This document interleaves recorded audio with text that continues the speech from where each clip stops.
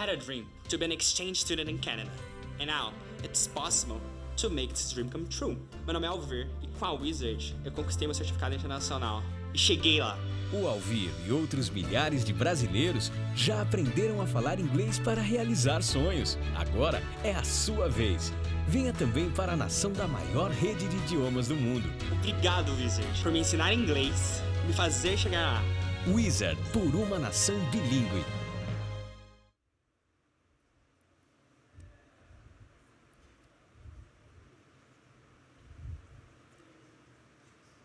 Hola, hello everyone. My name is Guy Vardi. I'm a co-founder of an Israeli startup called Matific that deal with math education. Before starting Matific, I was a founder of a casual games company. So my background is completely opposite from the guy before me. He was a teacher, moved to gaming. I started as a gaming, moved to education. But the accomplishment that I'm most proud of, I'm the inventor of the world's first mobile toilet, and I have an opportunity to show it on stage. The presentation is going to be in English. In Portuguese, I know only how to say hola and churrascaria. So unless you want me to hear me saying churrascaria for 45 minutes, it will be in English. So what I'm going to talk about today is about the relationship between human technology and the future of education. And technology is a very broad definition. And different people define it in a different way.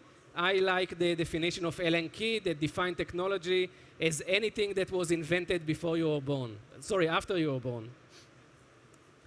So everyone knows that just as technology has revolutionized other industry, it has the power to transform education. That's incredible. Think about Uber, think about Facebook, think about Google. Oh my God. However, it's not really a new idea.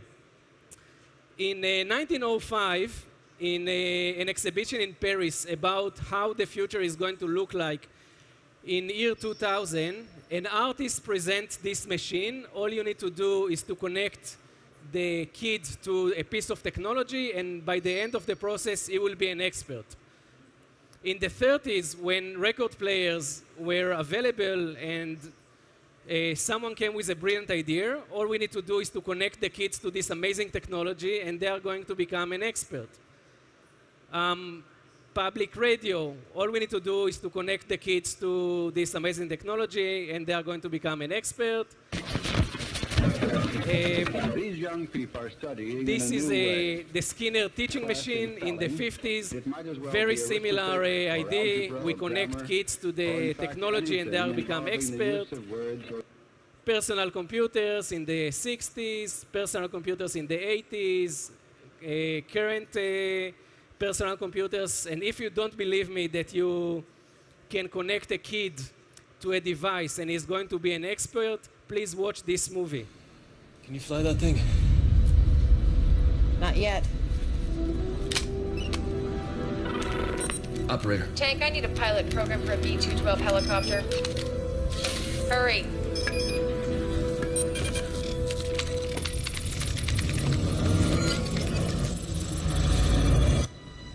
Let's go.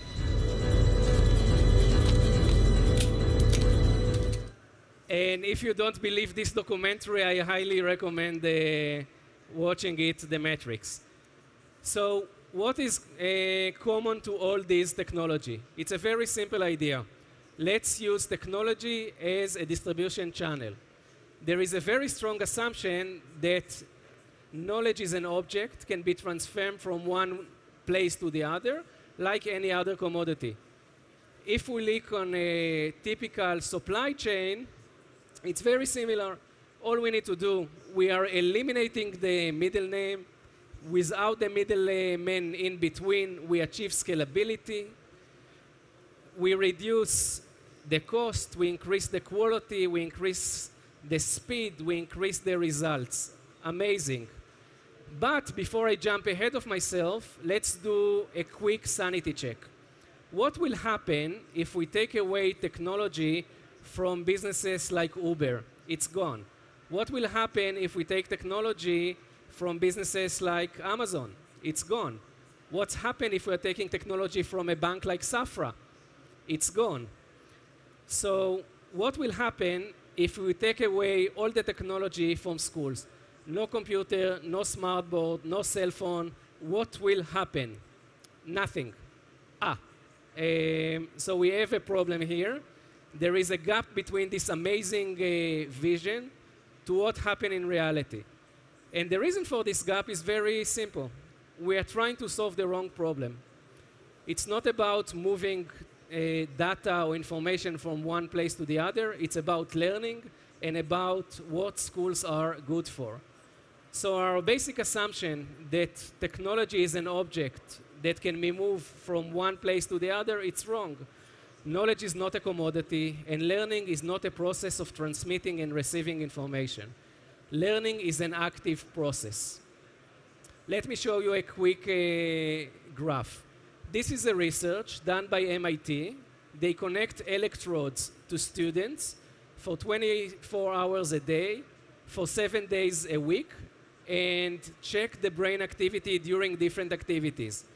As you can see, when you are sitting in a class and listening to a lecture, like this lecture, by the way, the brain activity is almost zero. It's the same as watching Bebe on the TV, which means that it's not really an effective way of stimulating the mind. On the other end, if you look on lab or study or research, there is a high level of brain activity. Another funny element from this graph is the fact that the highest brain activity happens while we sleep, which raises an interesting question: what will happen if a student is going to sleep in the class? But again, learning is an active process, and the goal of a successful education system and a successful education technology is stimulate this action process. Let me give you a very simple example. Everyone in Brazil played truco. In Israel, no one played truco. So I came to São Paulo 2 days ago and said, I heard about this amazing game. Please teach me to play truco.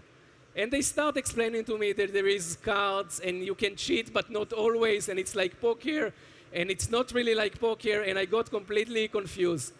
At the end of the day, they told me, Guy, why don't you just start playing? You will grasp it yourself. You understand what is going on.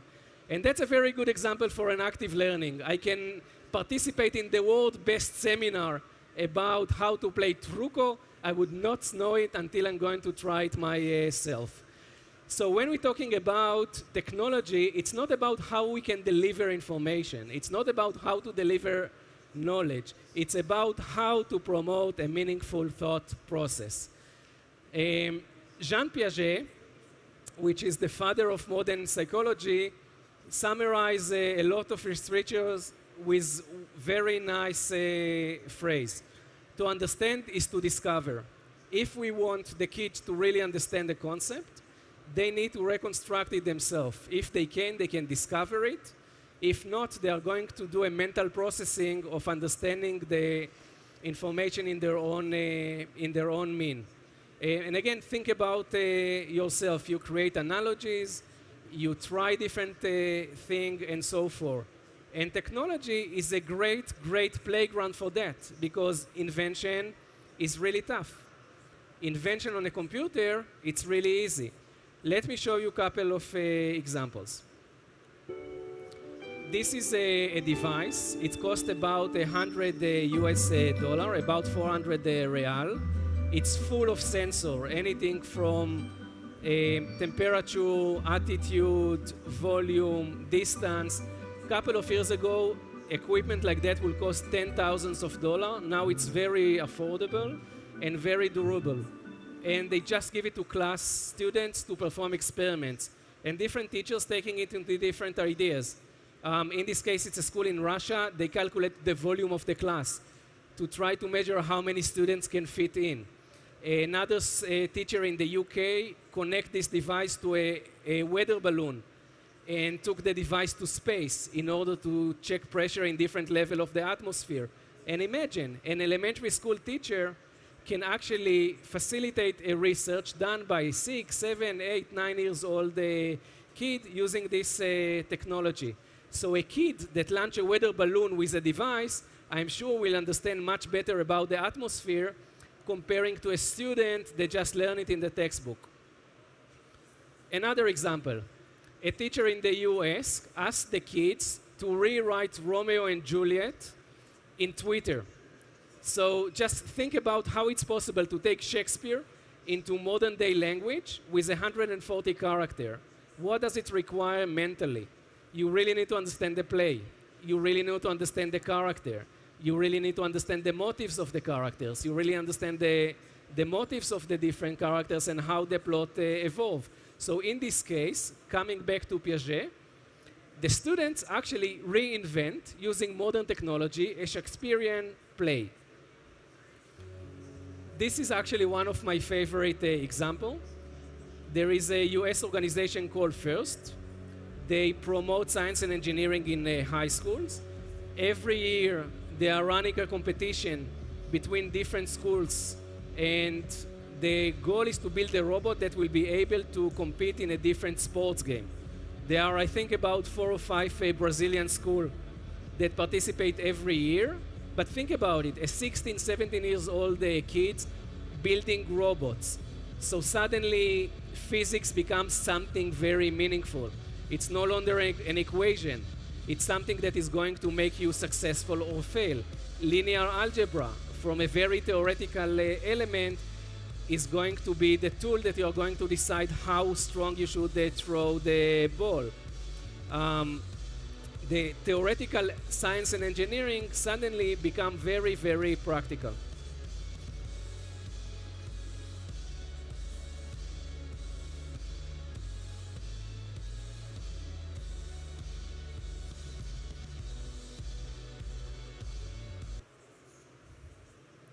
The next one is an example run by one of my colleagues at Matific.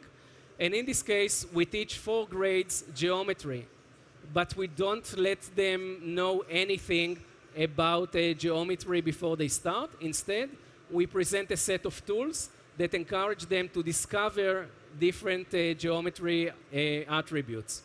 When you deal with a concept like area, we also provide a set of tools that the child is invited to experiment with in order to learn.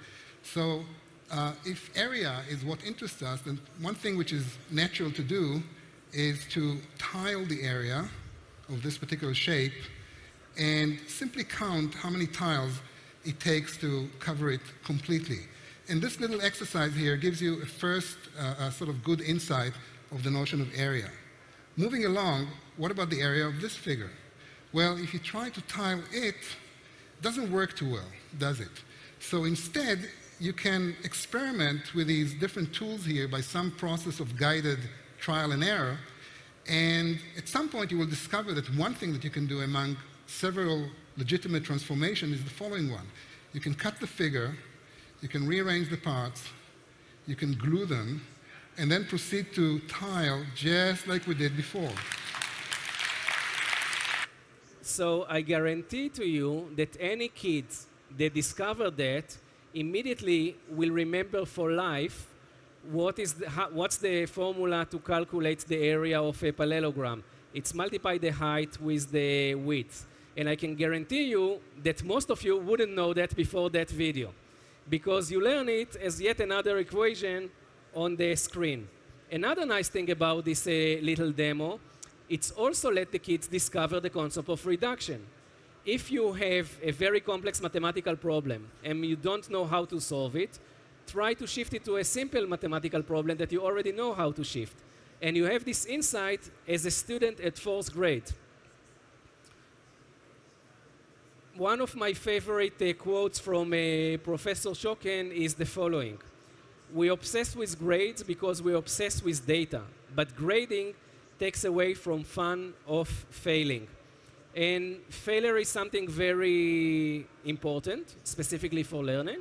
And tolerate failing is really essential if you want to get better in what you are doing. but schools are not very tolerant for failures. I've missed more than 9,000 shots in my career. I've lost almost 300 games.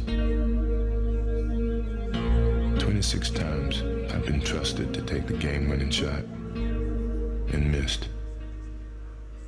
I've failed over and over and over again in my life. And that is why I succeed. When Michael Jordan was selected to be part of the NBA Hall of Fame, his entire speech was dedicated to his high school coach. And the reason that he dedicated the speech to his high school coach, because at his junior year at high school, the coach didn't select him to the basketball team. And that level of failure was the critical part of Michael Jordan's life in order to overcome that failure and try again. But most of us are not Michael Jordan. Most of us, if we're going to fail, some of us are going to try again. Some of us are not going to try again. Let's show another example. This is airship number 14 of Alberto Saint-Dumont. And it was a disaster. It was a failure. It completely crashed.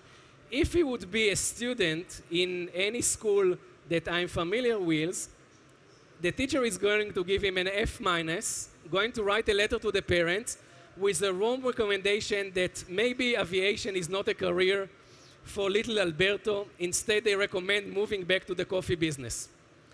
But the nice thing about Alberto Saint-Dumont, he was very systematic in his ability to tolerate failure. He conducted a series of experiments, knowing that experiment can fail in a very organized way. The airship number 14 is significant because this was the last time that he tried to combine a balloon with a machine that is heavier than air. And obviously it's failed.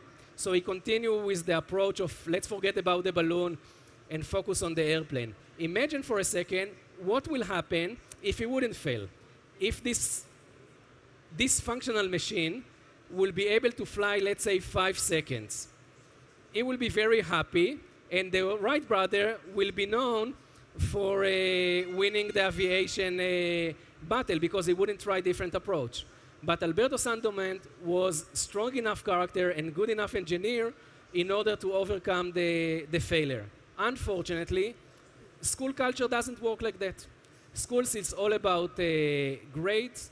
It's all about whether you're successful in the test or not. The idea that to be successful is great, but to fail is even better, is not very tolerant in school. This is a research. It's a survey done with American teenagers, and they ask them, what is your worst fear? And you can see some kids are afraid of audition. Some kids are afraid of bullying at school. Some kids are afraid to talk to their parents or talk to their teachers. But 75% of the kids are afraid of bad grades. 75% of the kids are afraid not to do good at schools. Now, show me again the Michael Jordan and the aviation example and explain to me why failure is important. We are sending double message to the kids. And if grades is important, they will worry about the grades. On the other end, when we play computer games, we fail by design. If you then fail in a computer games, it's not a fun game, it's boring. And sometimes failing in a computer game is very traumatic. For instance, in this case, it's an Oregon trail. You have died of dysentery. Because everyone is out after lunch, I'm not going to get into details. But to me, it sounds way more traumatic to die out of dysentery rather than getting an F- in school. But this is not the case because video games is a very tolerant environment for failure. This is a series of portraits taken by a British artist of computer gamers while they play and try to understand their facial expression. We can see anger, we can see joy, we can see surprise, we can see wondering. We don't see a sense of failure. No one thinks that he is a loser because he fell in a computer game. On the other hand, try to teach a kid that got F in math the next semester. The self-esteem of the kid is going to be so low that as a teacher or a parent, your ability to tell him, don't worry, it's just a test, let's try again, is not there. Several companies around the globe try to adopt that concept and transform areas that you study in school into more computer-like. Couple of examples. This is a video game. You play the character of the monkey. You need to collect bananas. The nice thing about the game, you can control the monkey by writing CoffeeScript. So a byproduct of the gameplay, you actually learn how to program. And if you're doing it, you're going to win the game. And if you're going to fail, nothing happened. It's just a computer game.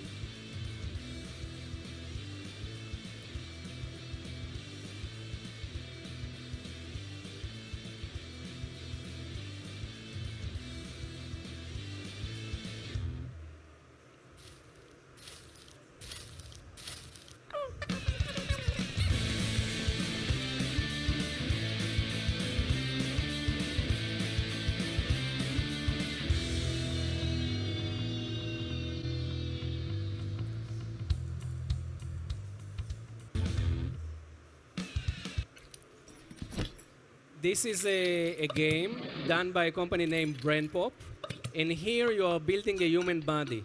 So instead of asking the kids to operate a frog, they ask the kids to build a human being and place the different organs of the human body in the right order. And again, no pressure. You're just playing a video game. They adopt the notion of learning by doing in an extreme way.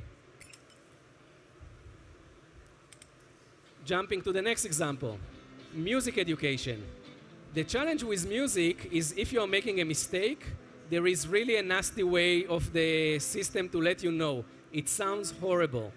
And that's make a lot of kids afraid. What this company, JoyTunes, is doing, they are taking the mechanics of Guitar Hero or Rock Band into practicing playing a piano. So the pressure is gone. All you need to do is to be good as a computer game. The byproduct, you are going to learn to play a piano.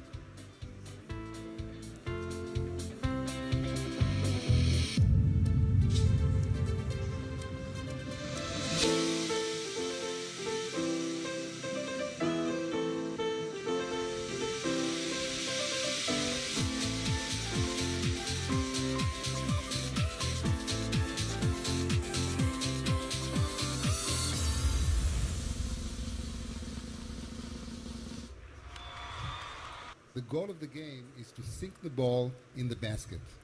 This can be done by carefully placing springs in various locations, building a path that will end up bringing the ball to the destination.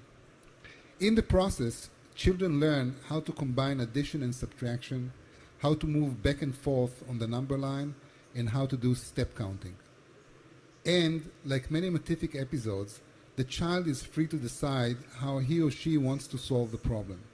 Different children come up with different solutions, and that is just fine. Indeed, a key element of the Matific pedagogy is that children should control the scene actively and individually. So think about this small episode.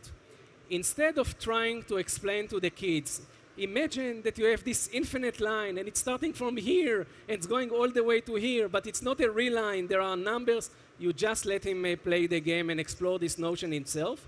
And if he's failing, nothing bad is happening. The nice thing about all the examples that I've shown, they collect tons of data, but it's not in a form of test. This data is a byproduct of the process, not the goal by itself. And there is a nice quote from Lord Kelvin: if you cannot measure it, you cannot improve it. So the justification to a test in the school, we need to measure the performance of the kids. Therefore, we need to know how to let them improve.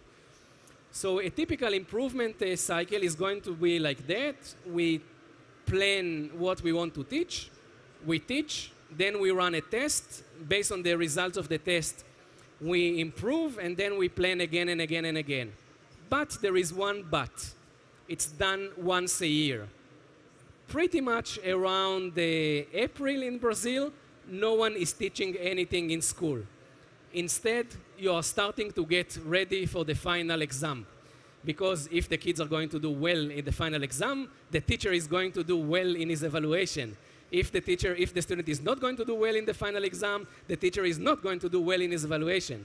So there is no improvement. Instead, what we are using grades is as a show-off. In evolution biology, there is a concept of handicap principle. It's explanation why a peacock has such a wonderful tail. The reason, it's just a weight. It's a luxury good.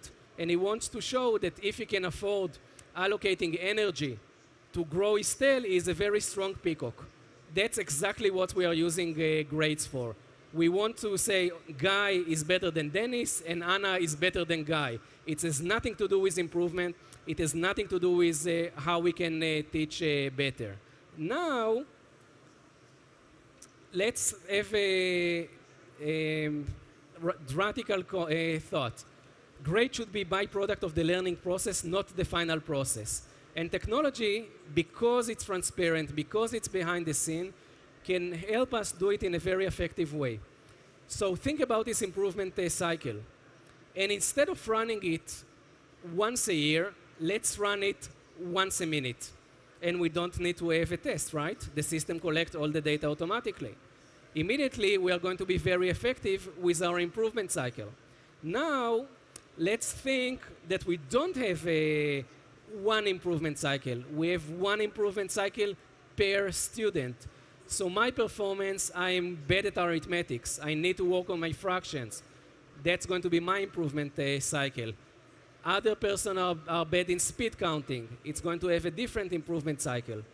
So suddenly, we are shifting the focus from the outcome, the grade, to the process of learning, which makes totally sense because schools are not factories. In a factory, the product is the important part. In school, the learning process is the important element. And a teacher has a critical role in facilitating this process. If we don't worry that much about the outcome, about the product, about the grade, someone needs to coach the student. So instead being a saint on the stage, the teacher suddenly becomes a coach on the side that helps you through the improvement process. This is a very nice quote from an Australian doctor called Dirk Muller. And Dr. Muller says that the job of the teacher is to inspire, to challenge, to excite their student to want to learn. And you have a terrific YouTube video that I strongly recommend you to watch. The nice thing about it, he looked at learning as a social process. And we are social animals. Another research, this is a research that was done in 2012. They asked kids to take the shapes on the side and combine them to a sailing boat and a fish. And they used two forms of instruction. One, there was a teacher reading a script, and the other one, the exact same script was recorded and played on a video. And there is a significant performance between kids who watch the instruction live versus kids that watch this exact same instruction on a video stream. And the reason for that is very simple. We are social animals. Our brain is facilitated to be very good at human interaction. And with all the respect to technology, we cannot replace the human interaction. As we saw before, we can do wonderful things with technology, but the human interaction process is critical.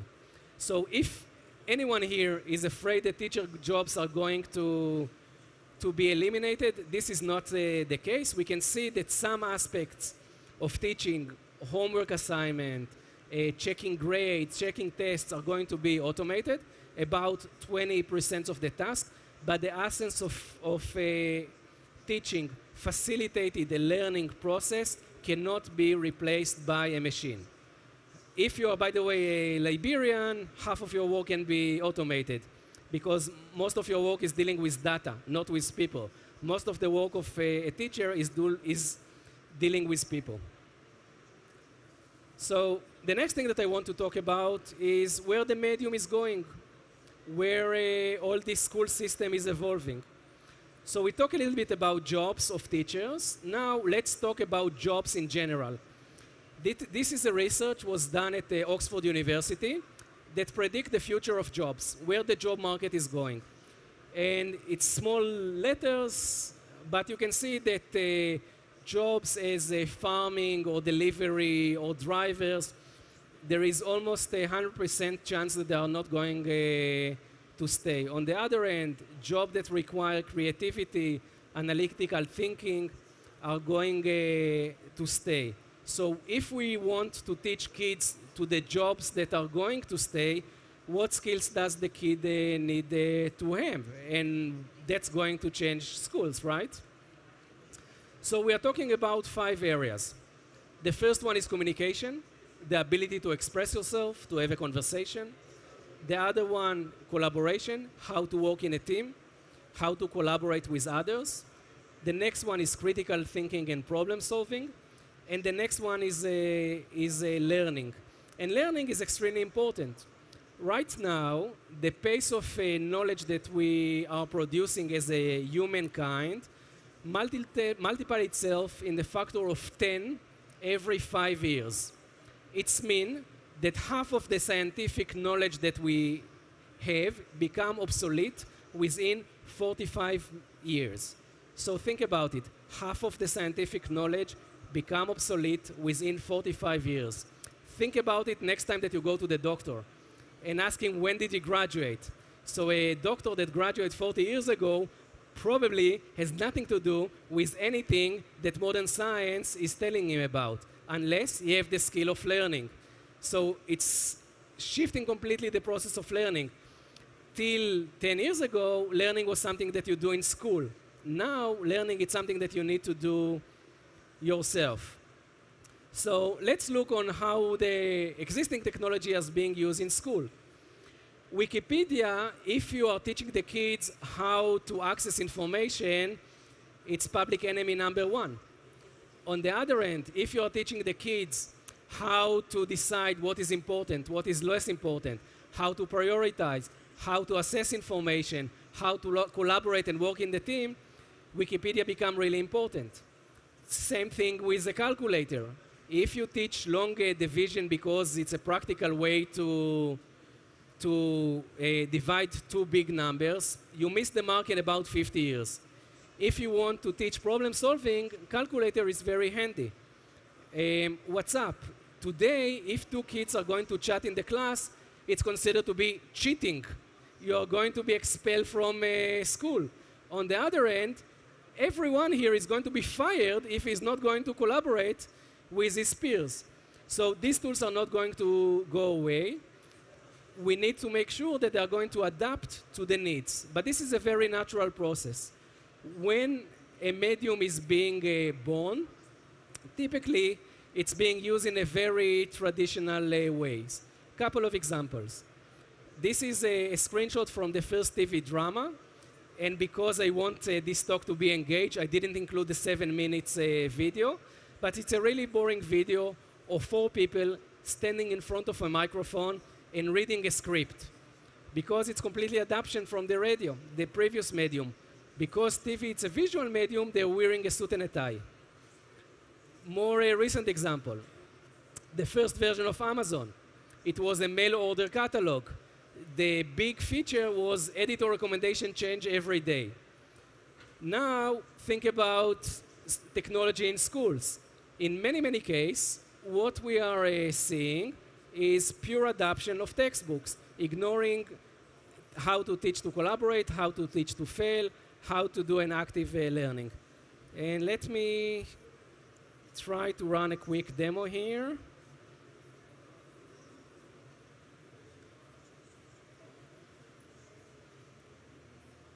Okay, we are going to do that with an audience participation. I ask your help to determine whether it's odd or even. So to count on 3, please shout if you think it's odd or even. 1, 2, 3. Louder, I can't hear. 1, 2, 3. Even. Good. Next one. Odd or even?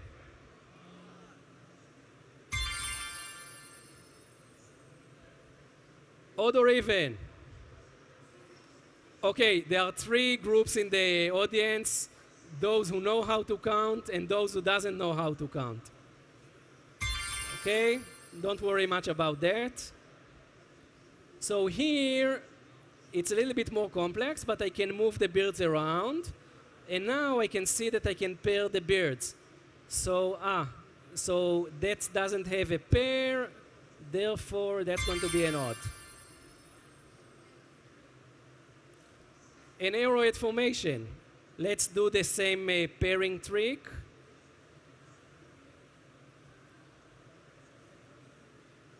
Okay, I can see that the formation of an arrowhead is always going to be odd. Very nice.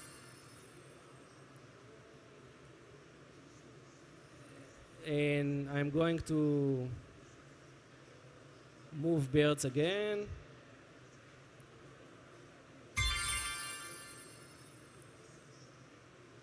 Okay, that's a tricky one. So we add an odd group of birds and an odd group of birds. But I can move this bird here. And I just discovered that an odd number and an odd number resulting with an even number. Now, coming back to the confusing arrowhead formation.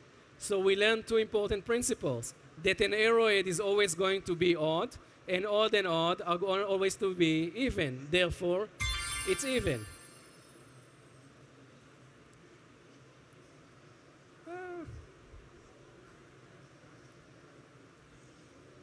The same principle, moving back to my horror days at school, can be expressed using this proof. And it's really important. But I bet you that if you ask a kid to play this little game, his level of understanding and intuition of odd and even is going to go through his academic career. When he's going to learn set theory at the university, and the professor is going to ask him, can you compare 2 infinite numbers and whether it's possible that there are more fraction than whole numbers, he immediately will know how to do that because he learned the concept of mapping hands-on when he was in 2nd grade. So just to conclude, when we are looking on what this new medium look like, we're talking about 5 elements. It needs to be modular, it needs to be constructive, it needs to be collaborative, adaptive, and engaging. Jumping back to the Oxford study, we can see that there is a strong relation between the academic education and your ability to make a living in the future. If you are not educated, your chances of being unemployed are greater comparing to an educated person. And this is critical because if till these days you can still make a nice living working as a car manufacturer, a factory, or at a coffee farm, or raising cattle, these days are gone. You are not going to be able to make a living. And unfortunately, that's stats based on the US, but the numbers in Brazil are quite similar. There is a strong correlation between how wealthy is the family to how good the quality of education of the kids. In other words, poor kids are going to poor schools. Rich kids are going to rich schools. And technology is not going to make it better. Technology actually can make it worse, because if you have a low-income job, you will have limited access to technology. You are going to end up with lack of skills that is going to move you to a long-income jobs. So when we think about technology, it's not only how we should use technology in the class. It's also how we can make sure that everyone in the country have equal access to technology. Because without access to technology and education, their future is not that bright. In Brazil, there are several non-profits that already take that as a mission. The Lemon Foundation, Unibes, and others already take it in consideration. And this is really important because the combination of big data, affordable device, and connectivity can improve dramatically the quality of education. But if we are not going to make sure that it's going to be accessible to all, it's going to improve the quality of education of some and going to make others more poor than are today. So with great power comes great responsibility. And when we think about technology in school, we need to think about that. Thank you so much. So if anyone wants to ask any question, 1 second, let me put the, it's going to be in English or, okay, so. Is there a microphone by any chance?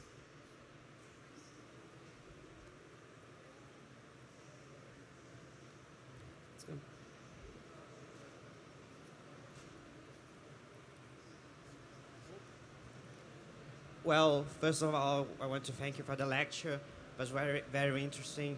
But here, at least here in Brazil, I see a problem in my college and in other educational institutes that people are afraid of getting into new fields of knowledge.